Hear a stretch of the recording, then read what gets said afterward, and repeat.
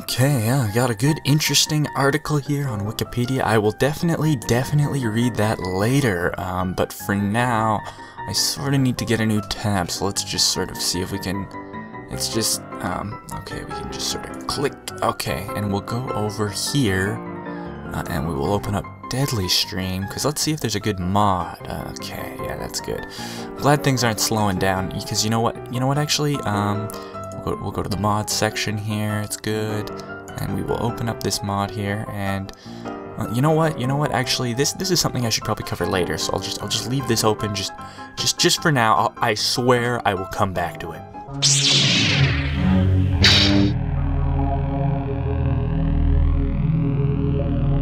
In today's episode, we are going to be taking a look at a Chrome plugin called the Great Suspender. The Great Suspender aims to make you a happier and more productive human being, and it does this by suspending Chrome tabs so that they are not loaded into memory. This plugin is obviously aimed at you tab fiends out there. Betamax, I am talking to you, hint hint. Basically what this does though is it suspends a bunch of your Chrome tabs. So as you can see, I have a ton of Chrome tabs opened up here, and this tool will unload them from memory and free up computer resources, but still allow me to keep them all open. I'll show you how that works in a minute, but first let's look at the settings. So first of all, there's general settings which allow you to change when they are suspended for, anywhere from 20 seconds all the way up to 3 days. I'm going to set it to 30 minutes for myself, although I am generally not a tab fiend, so it doesn't really affect me that much.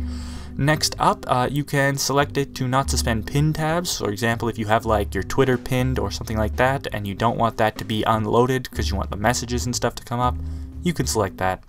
You can also have it auto-suspend only if connected to the internet or only connected to battery. This is useful for A, if you open up a bunch of tabs so you can read the articles while not connected to the internet, and B, if you're using a laptop, this will save you some power. You can also open up your session history and resuspend, which will suspend all of the tabs that you have open currently. You can reload all your tabs, you can export the tabs, which basically saves a text file that allows you to, you know, see what you had open here. This is a link to every single thing I have open. And you can save sessions, so I can save this session and I can call it something, and then you can just reopen this huge list of tabs. So again, another really great tool for you tab fiends out there. Next up, keyboard shortcuts. You can suspend and unsuspend tabs by stuff like that, and then finally there's a support. So you may be wondering, what is a suspended tab look like? Well, I have the exact same I have the exact same browser here that you see in front of you open. I will close it though. Only now this one is all suspended. What a suspended page looks like is this. After the predetermined amount of time, it will basically turn the page into this, and it will say tab suspended, click to reload.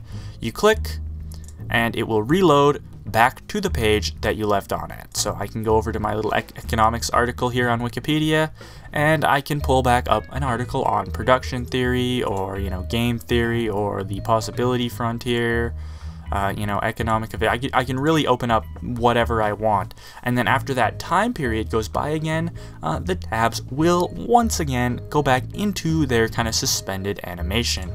Also, using keyboard shortcuts, you can use Control-Shift-S to suspend any tab at will. So if you really want to do something, I can basically go ahead and just suspend that tab, and then I can click and unsuspend the tab again.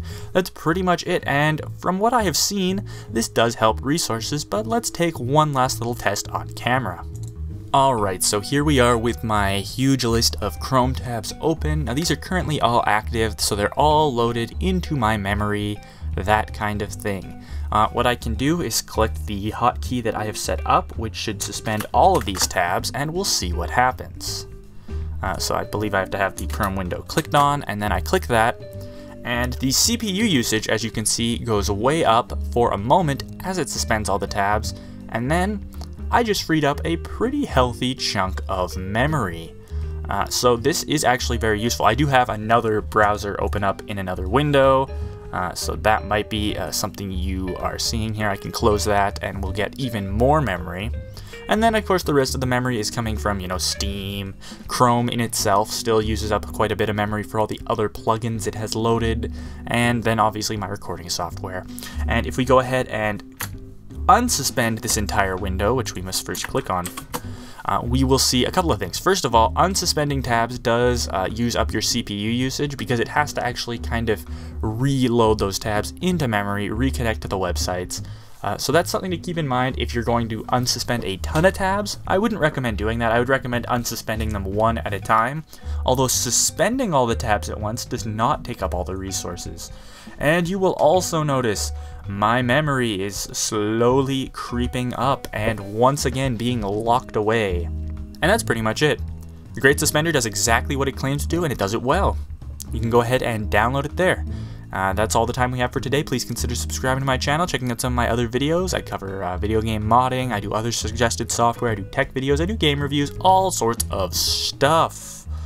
Anyways, that's all the time we have for the episode. I have been Xuul, and I have suggested the Great Suspender. Thank you very much for watching. I have been Xuul, and I hope that you have an excellent day.